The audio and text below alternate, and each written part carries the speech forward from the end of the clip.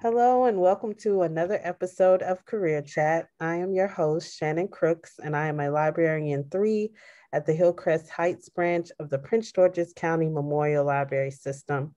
On today's show, we have Jordan Madison. She's a licensed marriage and family therapist, and she's going to be telling us about her career today.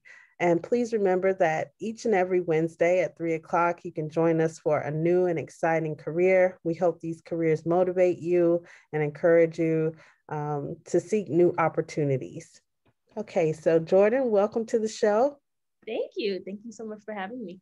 Yes. The first question is, what is a licensed marriage and family therapist, and what are your job responsibilities and duties?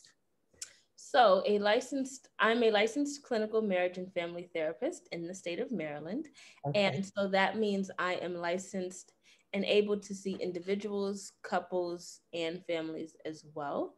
That means I'm a therapist. It's very similar to LCPCs, which are licensed clinical professional counselors. But the one difference with LMFTs is that we are specifically trained to work with couples and families. And we also, even when working with individuals, we look at them from like a systemic lens. So even if I just have an individual client, I'm looking at how do your family members or the systems that you're a part of impact who you are, or the patterns and things that you've seen growing up. How does that impact your day-to-day functioning?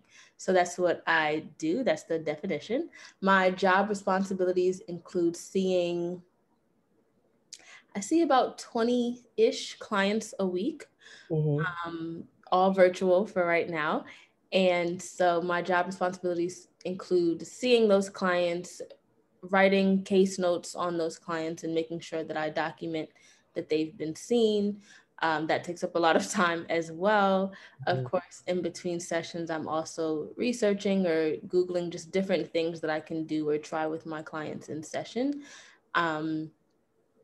What else am I in charge of? For the practice that I work for, I also do a little bit of admin work that's not typical in the position per se, but I don't mind helping. So that's what I've been doing on the side as well. And so that's kind of my day-to-day looks like, just I see about maybe 5 or 6 clients a day, and then start my notes and try to fill those. I try to do all my notes for the day. Sometimes that works, sometimes I get behind, but I try to make sure that everything is done by the end of the week. And when you say notes, you mean notes on the discussion you have with the clients during their sessions? Okay. Yeah. All right. So are those lengthy notes or? They don't have to be per se. Mine sometimes end up being a little lengthy because I try to make sure I capture most of what we say, but also for like client confidentiality, I don't give like explicit details of what we talk about. I really just try to note like themes or things that I notice, but I don't go into too long of a detail. So on a good day, if I'm really focused, it really should only take me like 10 minutes to do one. Okay. All right. Yeah, some people are concerned about that. I know some people don't want to go to therapy because they, think everything's being recorded or documented. So for anyone watching, thinking about pursuing therapy, just know that yes, there's client confidentiality involved when you meet with your therapist. Very important. So the next question, Jordan, is how long have you been working in this industry? It has been about 3 years for me. I went to college and received my bachelor's in psychology. And then I went straight from undergrad into graduate school and got my master's in couple and family therapy. And even while getting my master's, well, if I count my time in my master's, I would say it's been about 5 years then. Because even during my master's, I had clinical experience. I had to see clients. We needed 400 client contact hours to graduate. So that was seeing a lot of clients in a year and a half. And then after graduating, I began working at the private practice that I'm at now and seeing clients there since August-ish of 2018. So In total, it's been about 5 years. Okay. And so, as a former social worker, a lot of people don't understand what, the license means, but can you explain to people what it means to get a license, what that process looks like? I do believe the process has changed since I've gotten mine, but I'll at least share like what I did. Okay. So first, right after graduating, or even right before graduating, actually, I applied to be a licensed graduate marriage and family therapist. Mm-hmm. And so what that means is that I would be licensed or able to see clients, but I also need supervision. So I need to talk to another fully licensed marriage and family therapist about my cases, about what's going on. And to become fully licensed in the state of Maryland, at least, I needed 100 hours of supervision, Mm-hmm. and I needed 1,000 hours of direct contact with clients. Mm-hmm. So you have 2 years to get those two numbers, basically. Mm-hmm. So now that I'm fully licensed, now I don't necessarily need supervision. Like, I'm able to see clients without getting supervised. I still go to supervision and I still get supervised, just because I like to make sure that, I'm talking to someone else about what's going on, or what I'm noticing in my clients, or what I can do to be a better therapist. Mm-hmm.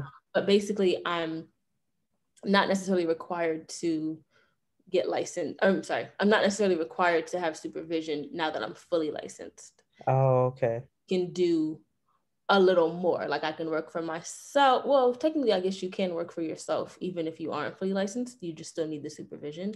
Mm-hmm. Being fully licensed does open up a little bit more options. Mm-hmm. So do you have to take a test to get fully licensed? So I had to take a test to get my LG MFT. So basically, I graduated from my master's program. Right before graduating, I took the marriage and family therapy, or the national marriage and family therapy exam. Mm-hmm. And then after I had to pay for that, because that was like 300 or I don't know, it was expensive. Wow, it's It was expensive. 300 something dollars. And then you also have to pay like another 300 and something to apply to be a licensed graduate marriage and family therapist. So it was very expensive at the time. So I took that exam. After passing that exam, and I want to say you find out that you passed. No, never mind. That's the other one. Okay. So after passing that exam, or finding out that I passed that exam, then you get a letter from the board saying that I'm able to take the Maryland jurisprudence exam. So that's basically like the laws and just, ethical things and reporting stuff and things like that.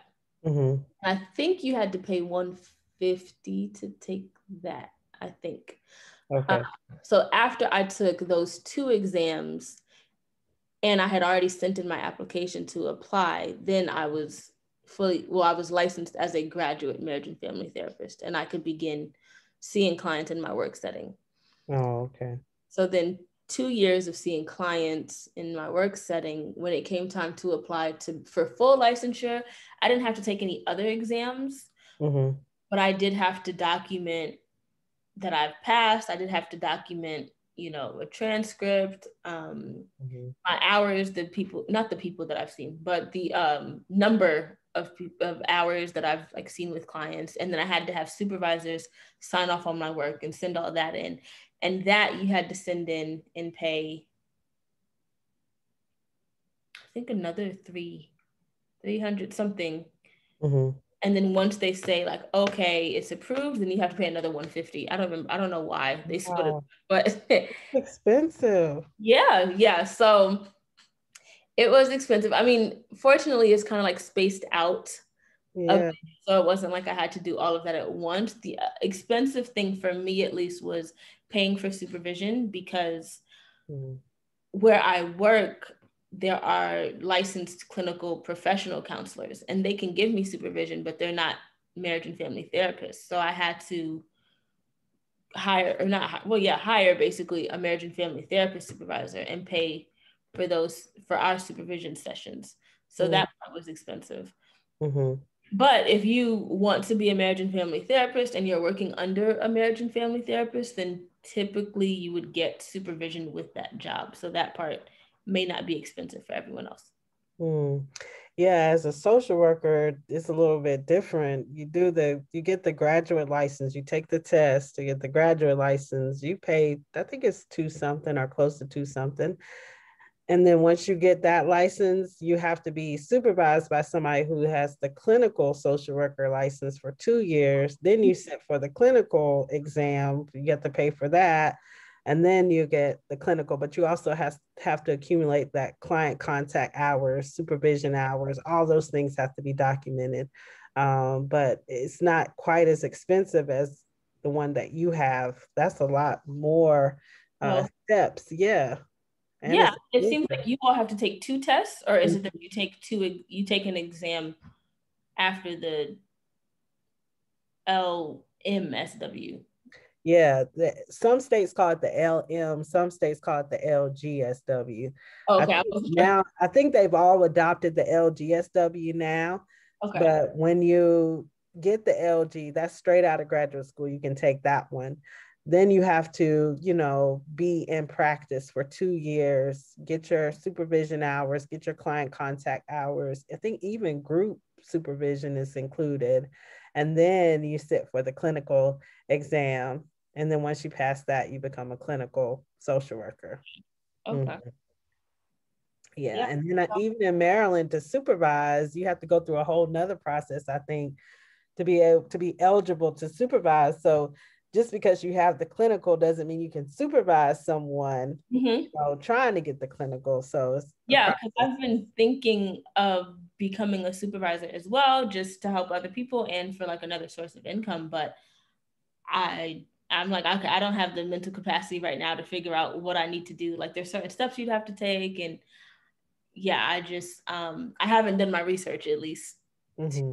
do that part yet. But I think also because I just got fully licensed in July of last year, Mm-hmm. I don't know if I'm even eligible immediately to become a supervisor. Oh, okay. But I Wow. have to look into that. I just haven't because my mind has been all over the place with other stuff. So Okay.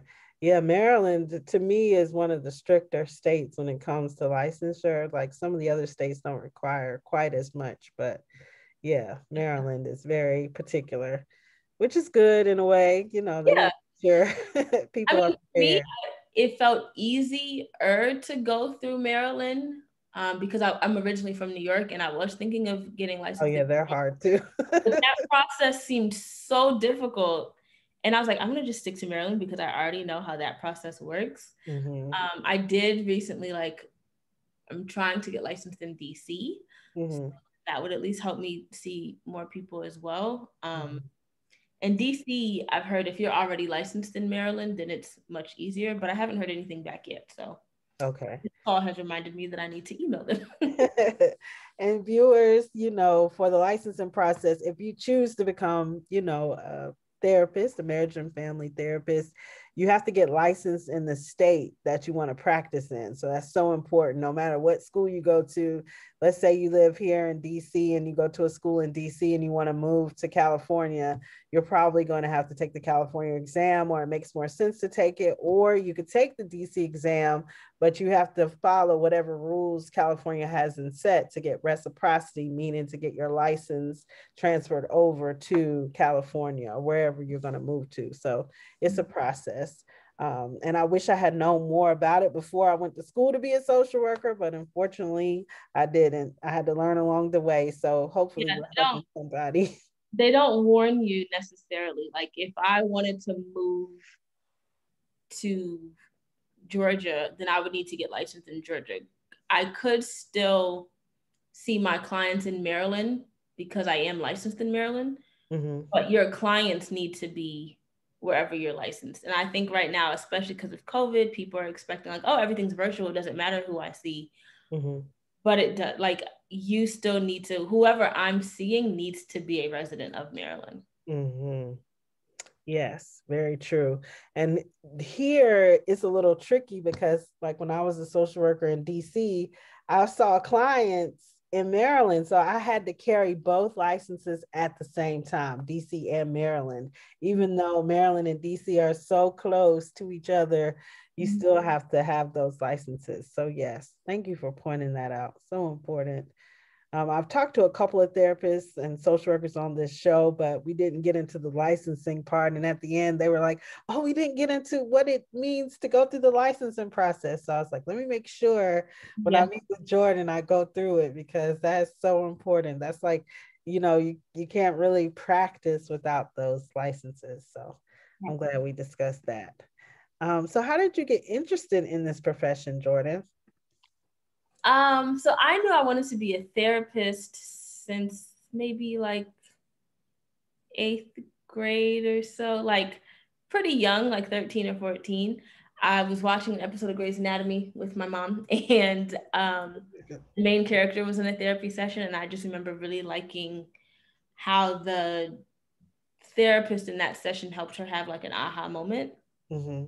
And I was like, I want to be able to help people understand things about themselves, talk with them through their problems. But I didn't know what type of therapist I wanted to be until maybe my junior year of college. So I went to Spelman in Atlanta, and we had a lot of education and curriculum about just like being Black women and the intersectionality of like how your race and your gender intersect and create different experiences. And being surrounded by so many people that looked like me, it was also really obvious that like mental health was stigmatized and that we're not talking about it as much. So while on campus, I was president of this club on campus that was basically aimed at reducing mental health stigma. And so that position that made me realize like I definitely want to help and serve the Black community and make sure that people are talking about their problems and not feeling like it's so taboo. Like we all go through different things and it's okay. And then when it came to like couple and family therapy in particular, one, I just always liked being the friend that everyone came to with like their relationship problems and like hearing, what they had going on and offering advice. But the other piece was Michael Brown was murdered the summer right before my junior year. And I remember like being really impacted by that and doing walks and protests and stuff like that. And while I enjoyed doing that, I realized like, okay, this is good, but this is probably not like, I'm not going to be like a protester every single time or day to day. Like that just might not be my ministry, but how can I help the Black community heal from stuff that we're constantly going through? And it just made me think, if I took his murder so hard, like imagine his family and his friends, and like, what do you do when an integral part of your family like is lost? Like, how do you repair? So that's kind of what led me into the couple and family therapy field. Yeah, it's so interesting that you say that. Every time I see, something like that happen, it's played so many times, like on, the news. And then if you're on social media, it's like you can't escape seeing it.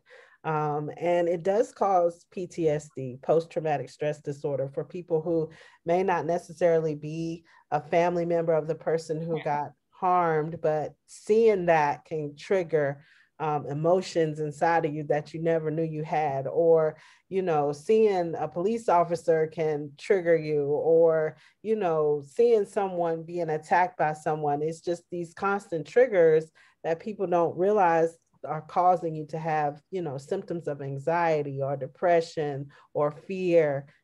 So I'm so glad that you addressed that, because that's huge right now for the Black community. Yeah, my thesis was on just like how interactions with the police are impacting Black women, because I don't know anyone personally who has been harmed by the police, and I haven't, but I still feel anxious if I see a police officer, or if I see someone like pull someone over, I'll like look out the window and make sure they're okay. Like there's certain things that I'll do because I've seen these things happen. And I don't watch the videos of what happens. I used to like at least watch the beginning or get really invested in like research, like what happened. But I could never watch the actual footage of like a life being taken, because that just is, I can't do that. But even not watching it, just because what happens is really hurtful, because then I knew for me that it was starting to impact me more than I realized when I started seeing like, oh, that could have easily been a family member of mine. Like, I remember an example of like when Philando Castile was killed, and it was like, oh, well, he was licensed to carry, he had a weapon, but he was following instructions. He said like, hey, I'm licensed to carry, and like let them know. And I remember thinking like, oh, like my uncle is licensed to carry. Like, what if that happened to him? So once I started thinking like, oh, these situations could really happen to someone I know, it was like really anxiety inducing. So that's what made me think, if this is impacting me, of course this is impacting other people that look like me. And that made me want to do my thesis on that topic. Wow. Well, I'm so happy that you're pursuing mental health in this way, because there are so many people, like you said, in the Black community who feel like, if you go see a therapist, you're crazy, or, if you engage in any type of mental health services, something's wrong with you. But the fact of the matter is, mental health is a part of health. It's a part of making sure that you can function, in the world. And some of us need it, and I'm so glad that you're trying to tackle that stigma and bring, that facade down, because so many people need help and they're not getting it. And when this episode airs, it will be Mental Health Awareness Month in May. So nice. This is an appropriate career chat to have during that month. So yes. What obstacles did you face during the pursuit of your profession? Grad school was just rough in general, but I'll say it wasn't rough academically, it was rough time wise, like trying to manage classes and clients and an assistantship. I really felt like I just had no time to do much else. After graduating, the difficulty really became like just getting enough hours for licensure. I remember like I have journal entries of me like freaking out in February of 2020. Like, my license expires, my LG expires in July. How am I going to get my hours in time? I need supervision. Like, just freaking out because I did not know how I was going to do it. And I didn't have enough. I definitely didn't have enough supervision hours. I wasn't super worried about like my direct contact hours. But even then, at that time, I wasn't seeing that many clients. And honestly, COVID ended up being helpful in the sense that I got a lot of clients and more people, because everyone's home, everything's virtual. People are not canceling sessions, or people are not having to drive in. They're like, just hopping on their phone. And so even though COVID has been like really negative, I will say that ended up being helpful in my career piece, at least at that time, because it helped me get the hours that I needed, because I was really, really stressed and feeling like I was not about to have enough hours and do what I needed to do. And then supervision wise, I ended up just having to hire like 2 supervisors so I just had multiple supervision each week to get the hours that I needed. And that cost more money, but I was like, at this point, I don't care, because had I not gotten my hours, I would have had to apply for, what do they call it? Like an extension. But I still would have had to pay like, wow, about the same amount. Oh my goodness. And so I was like, I don't want to pay the money to file for an extension and then like 2 months later have my hours, like, because I was so close. So that was another reason why I was like, I don't mind paying the money. I mean, I worked out like payment plans with my supervisors, and I just did that way, because I refused to pay like $300 to renew or to extend, just to then a few months later pay another 300 to fully get licensed. Wow. So I know a lot of people who are in the mental health profession deal with burnout. And viewers, what burnout is when you've been working so much with so many clients, you start to feel stressed. Sometimes it can affect your mental health, and then you might feel like you don't want to do it anymore. So have you faced that since you've been in the profession? I don't know if it's ever gotten to place of, I don't know if I want to do this anymore. Mm-hmm. I don't think it's ever gotten that far. There are times when I do feel like exhausted or just like this is a long week. I only see clients Mondays through Thursdays. Mm-hmm. That does give me Friday, Saturday, and Sunday free. Mm-hmm. But lately, honestly, it doesn't even feel like that's been enough time because on Fridays, since I'm not seeing clients, that's when I schedule like a whole bunch of other meetings or I do other stuff that I need to do. Uh, Mm-hmm.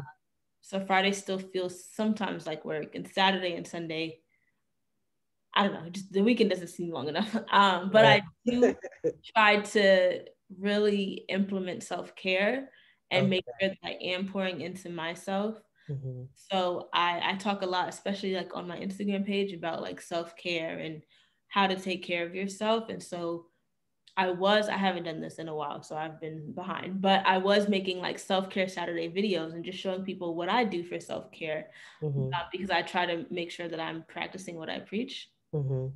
And that's been helpful.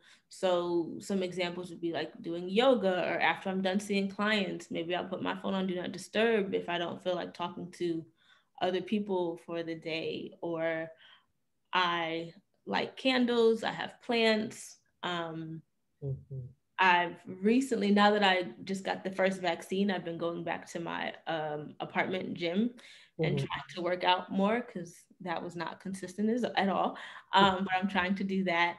So I try to find ways and time to still pour into myself and not feel like everything is work. Mm-hmm. Some days I think it's still easier than others. Like yesterday, actually, a few clients rescheduled. So I only saw 3 clients and I was like, oh, this is great. Mm-hmm. But on other days I see like 7 clients and I'm like, oh my gosh, this is a lot and I don't want to talk to anyone after the end of the day. So it's really just about like scheduling time to make sure that I'm not burning out and that I am pouring into myself so that I can then pour into my clients. Wow. Yeah, you have it down pat. I didn't have it down pat as a social worker. Well, I would say though, social work to me also seems much more emotionally taxing and draining because like we talked a bit about like you're dealing with the adoption families or like foster care systems and like working with kids. I don't see kids, I really mainly see adults Mhm. or couples. And a lot of the adults that I see, it's more like relationship distress and like trying to figure out what to do next. So their issues are still real issues and they're still important, but they don't feel as emotionally draining to me. Like Mhm. after I see the client, after I'm very present in the moment, I help them feel better, but I don't take it home with me or after Yeah. session, I'm still thinking about them. Mhm. Some clients, I'm like, oh, I hope they're okay because that was a lot. But Mhm. most of the times, I'm not doing that on a daily basis. Whereas if I were in social work, or if I were seeing young kids just, in the system or not being treated right, or their parents think, like, I'm sure that would weigh on me more. So Mhm. I definitely think the field or the clientele that you see also depends on your burnout as well. Hmm. Yeah, I wish I had known about marriage and family therapy. I probably would have went for a master's in that instead, but I didn't know at this time. I only knew about social work, Mm-hmm. or the other, counselors. I probably would have considered those because some people they can do it. They go, they see their clients as a social worker, they can turn it on and off at any given moment. But there's some people who cannot turn it off. And when they go home, they're constantly thinking about, okay, what do I do with this case? Okay, why did this go wrong? Like constantly. And that's not good. You have to be able to turn it off, Yeah. you know? And they don't really teach that in graduate school, how to turn it off. They just say, okay, here's your set of skills on how to work with people. Okay, go conquer the world when you get Yeah. out of school. I'll say grad school doesn't teach, at least I remember like being told that it's important that we take care of ourselves, but they Mm-hmm. didn't actually give us time to do that. And they don't teach ways. We did have, because I do remember like having books on like self care for therapists. Mm-hmm. So I do remember that. And I think they tried, Mm-hmm. but it just wasn't as like a practical, like this is what you can do to take care of yourself. So for me, grad school doesn't necessarily teach the self-care aspect and it doesn't teach the business aspect. Like Mm-hmm. if I want to start my practice, I don't know what I'm doing, you know, like it doesn't teach certain things. You have to learn that from experience as well. So I wish that grad school not only taught us how to be clinicians, but also how to work for ourselves, or how to, like, what are things that we needed. Like I didn't know I needed an NPI number. I can't remember what that stands for right now, but you know, or there's just certain things, or like being credentialed with insurance, or like there's certain things that we just don't learn in grad school. So I wish that I did have that knowledge. I agree. Yeah, a lot of my friends who started their own private practice as clinical social workers said the same thing. They didn't know where to start, who to turn to. So they try to join various groups. Like I know on Facebook, there's the Black Therapist Rock group that a lot of my friends are part of. I'm also in the same group. And I see post after post of people saying, oh, I don't know how to start my private practice. Oh, where do I start? Oh, what do you do? How do you do this? And I'm just like, wow, we really didn't learn how to, take our career to the next level. We just learned the basics and we had to figure out the rest on our own. And sometimes that's not good because you're dealing, like you said, with insurance companies. And then if someone, God forbid, is suicidal, they may come to you as a therapist for your contact notes. So when we were talking about notes earlier, you have to kind of be careful about what you put in your notes, because you never know, what could happen. You could be subpoenaed to come to court, all these things. I just don't feel like grad school has prepared people for when they get out into the field. Right. I completely agree. Like that is not talked about. We do have an ethics course, Yeah, we had ethics. but I also feel like ethics have changed. Now social media is huge. There's so many therapists who are on social media now, like myself included. Does that mean, so if a client of mine follows me, even though I will say I have like a separate, my personal page versus my therapy page, right? So clients don't follow or know my personal page, but does that mean that like they can follow me on social media? Is that a dual relationship? Like there's so many things that have also been changing in our profession. And now with telehealth, like I think Maryland just passed a bill for licensed professional counselors where they're a part of the, I forget what they called it. The sorry, I'm gonna get the name wrong, but basically, professional counselors in Maryland can join this pact, and basically they have reciprocity in whatever states are a part of the pact.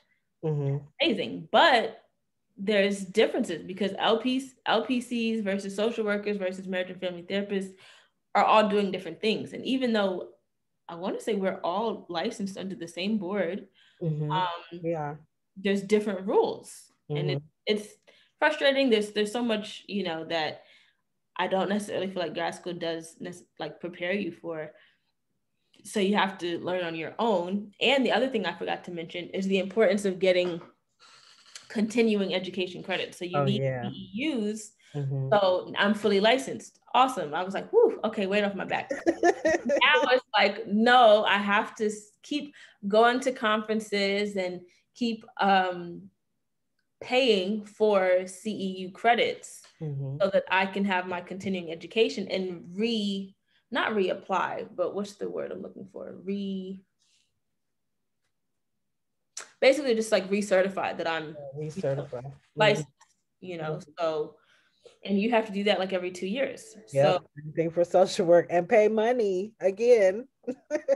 exactly. And it's just, it's crazy. So that's the hard piece that I think is not talked about. And that's why it's also important that we do talk about, like, we need to know how to be a business for ourselves, how to set our prices, I think because we feel really guilty, at least for me, I would feel really guilty having high prices. But also to maintain my profession, I need not large, but yeah, I need money to do so, right? And so there's certain things that are just not taught in grad school that I think would be really appreciated. Because with the private practice, you have to pay for the rental of the space. You have to pay for, if you have other people hired to work for you, you have to pay for, heating, air conditioning, lighting. So all those things, there's a fee for it. And, yeah, $40, $50 an hour, for somebody paying for the therapy might be reasonable for them, but it might not be reasonable for you to accept that, knowing that you have to pay for all these other things. So yeah, they do not teach anything about that. So that's not good. But yeah, if you're going into this profession, and you're watching this, please understand that there's going to be a lot of things you're going to have to, learn on your own, or, maybe you can get a really good mentor, someone who has been in the field for several years, and they're willing to coach you and mentor you on what you need to do as far as navigating this profession. But there's a lot of ins and outs that are not taught in graduate school for this particular profession.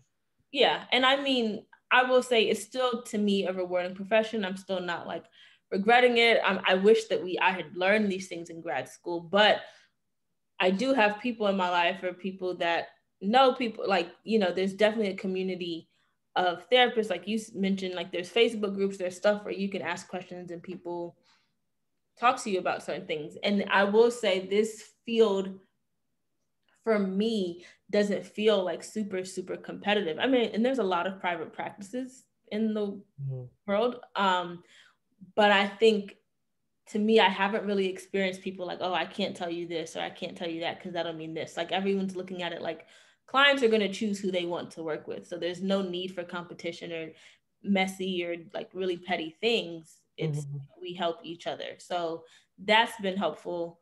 I feel like there was one more thing I was going to say, but I forgot it. But it has been rewarding for the most part. And I know since COVID, it seems like a lot of people may be switching to keeping virtual therapy. Right. And so if you are interested in this field, then that is a pro of like setting your own hours and working from home. So you can choose if you work for yourself, you can really, if you work for yourself, or some private practices, you should still be able to choose like your own hours and set when you want to work. So that's helpful. I do appreciate the flexibility of it. And I especially appreciate the flexibility of being virtual right now, just because I have like family in New York. So sometimes I'll like go home and I'll still be able to see clients, or, stuff like that. So there's definitely still some pros. Yeah, there are a lot of pros. And then another thing is that we need more African American therapists. Like when I really started doing my research, there's not a lot of us, especially in rural areas. In that same Facebook group, I'll see a lot of people say, okay, do you know a therapist in this particular area? And I'll say, I don't, and that's not good.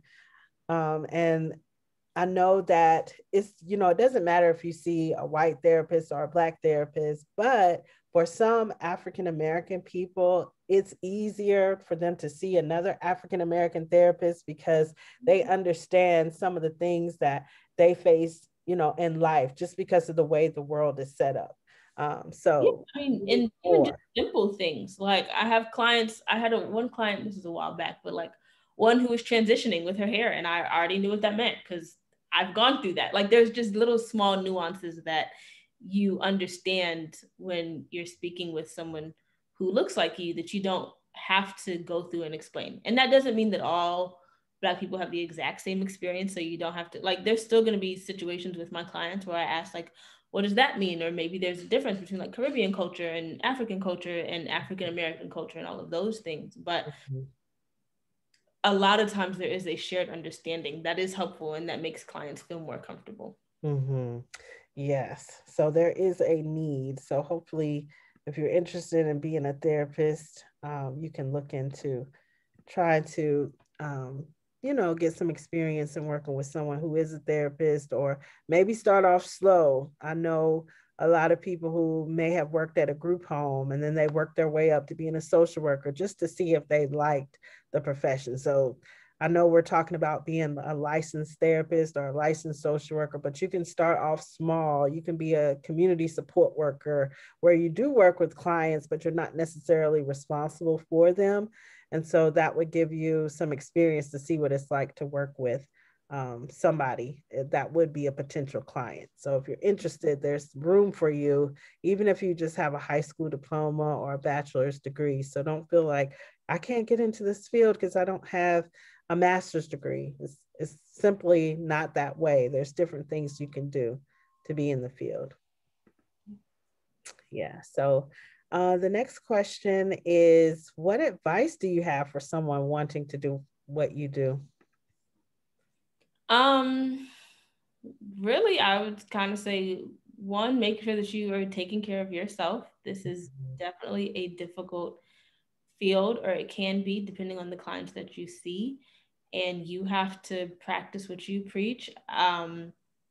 Taking care of yourself self-care wise, but also in your relationships, and setting healthy boundaries and doing those things so that you know what your clients are going through, and you can not necessarily give advice, because it's not necessarily the therapist's job to give advice or tell clients what to do. It's our job to help the clients figure out what they want to do, and just restate their opinions or their thoughts out loud so they can hear it, and just help them process, right? So you're not in charge of like telling your client this is what you should do, but the more that you are able to be healed and process your traumas and process emotions or experiences that you have, the better you're able to also realize how you're showing up in session. And because as therapists, we ourselves are the tools. Like doctors use scalpels, we use ourselves. So you have to make sure that you're in a good place. And this isn't to say that as a therapist you have to be perfect.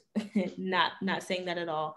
But just being aware of your shortcomings, or how your triggers, or how you cope with certain things. Mm-hmm. I would say that's really important.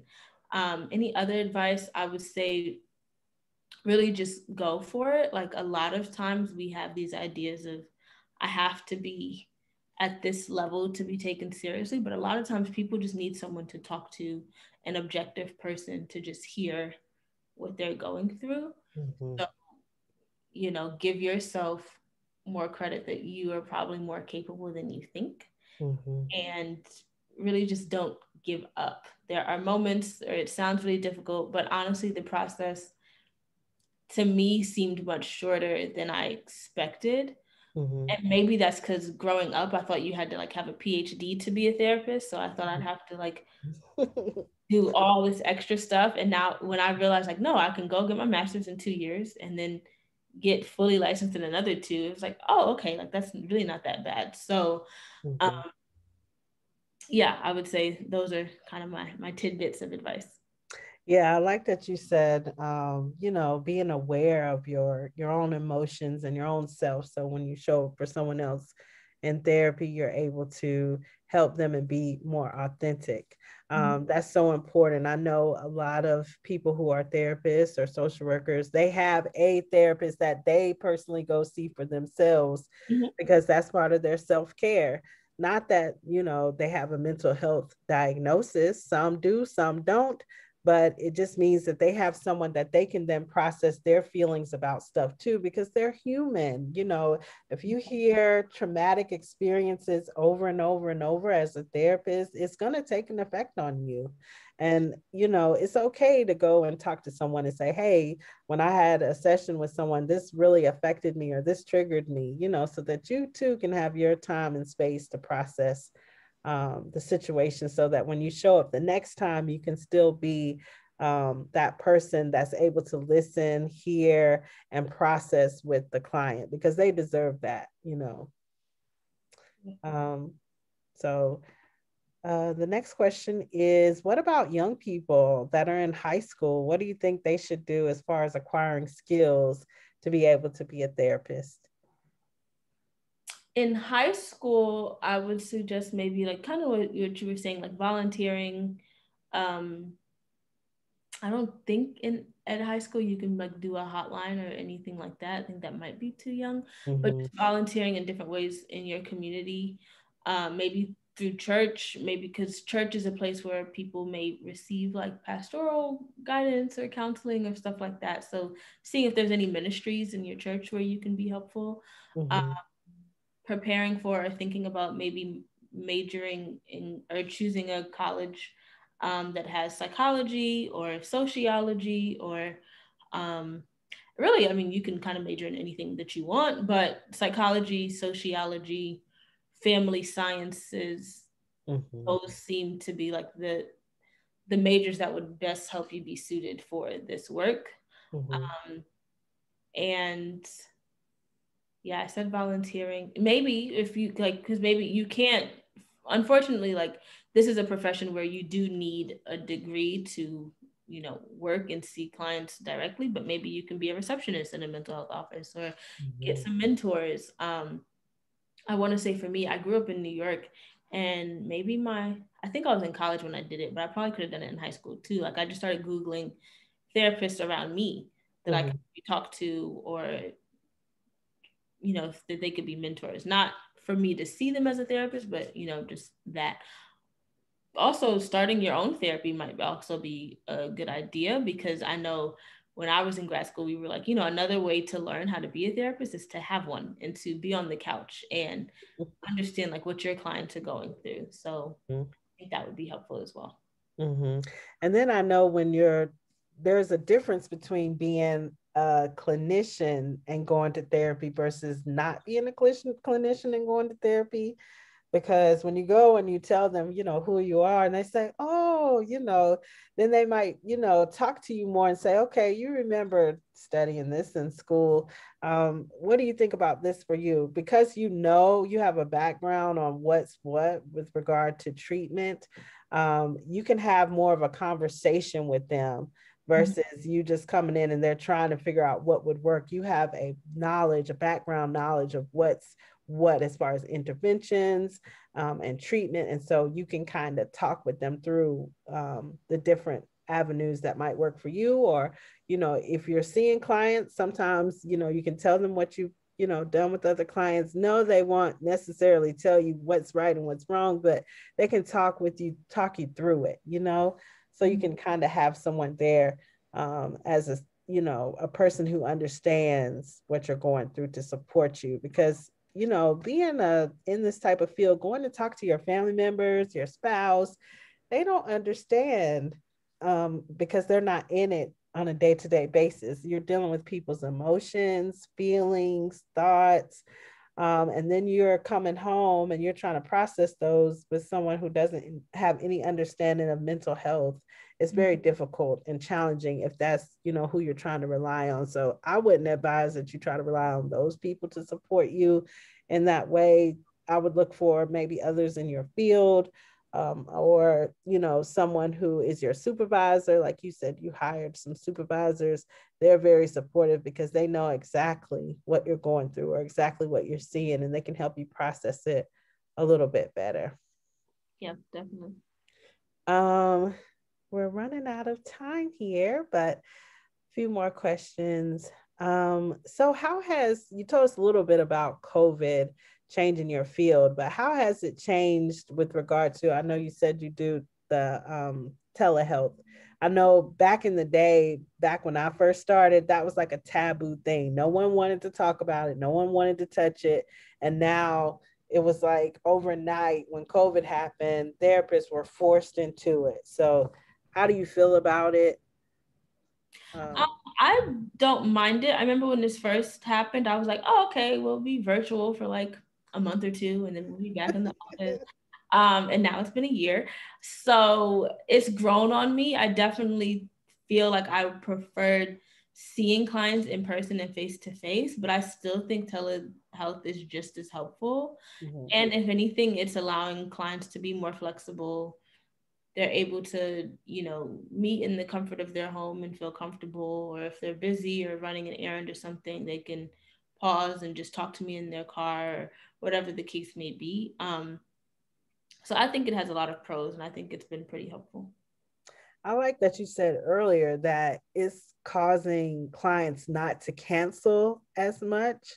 And I noticed that, you know, when people did therapy face to face, something about a client coming to an office, I don't know if that triggers anxiety for them or makes them feel, you know, like they feel uncomfortable almost.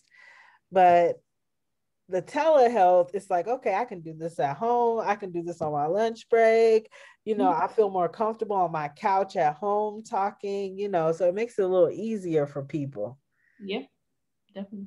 Wow. Yeah. I'm so happy that that's an option because I can't remember. I graduated with my master's in social work back in 2006. And when we tried to talk about it in class, everybody was like, no, that's violation of confidentiality. How do you know that having therapy over the internet is safe and that nobody can hack into, your conversation or over the phone? How do you know that no one's not listening? It was like, they didn't even want to exchange a conversation about it. It was like, no, we're not doing it. It's not going to happen. Let's not even think about it, and now it's happening. So I just find that so unique that, that's an option when no one wanted to touch it back in the day. Right. Um, has confidentiality changed? Like the rules around confidentiality and doing telehealth, has that changed? Like, do you have to have a certain type of security when you're talking to people over the internet? Well, you have to make sure that it's HIPAA compliant. So Okay. you don't just like regular Zoom. We don't speak on regular Zoom. My practice that I work for has like a specific, like a licensed Zoom. So the Zoom It's protected. rooms like protected. Or we may use Google Meet, but we're in a G Suite. So that's protected. Certain therapy or like electronic health record platforms like Simple Practice or Therapy Notes, like they have, you can do telehealth through them as well, and those are HIPAA compliant. Um, Okay. so that's been how we've been able to do that.